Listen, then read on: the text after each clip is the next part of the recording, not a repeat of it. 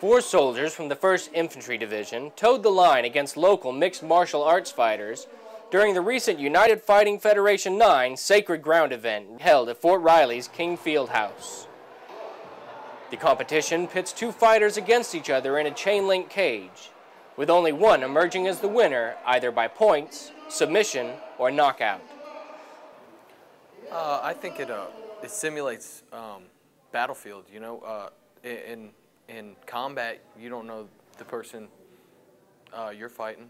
You don't know their training behind that they've come from. As a soldier, as a fighter, you know, we train every day to prepare for the worst situations, and we go out there and we just get it done. The soldiers who participated were shown incredible support from the crowd as a deafening roar greeted each one of them as they stepped into the cage. All 4 of the participants from the 1st Infantry Division are members of the Fort Riley Combatives team.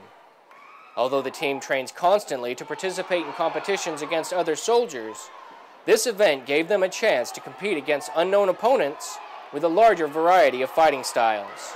It gives them a sense of accomplishment, and it lets them use the techniques and the hard work they put into it into the cage. It's almost a relaxed atmosphere coming from a deployment where here you don't have to fear for your life, you just have to fear for that punch. By the end of the night, the 4 soldiers proved that their training with the Army Combatives team had paid off, winning all 4 of their bouts against the local fighters. Reporting for the 4th Infantry Brigade Combat Team, I'm Sergeant Vance Williamson.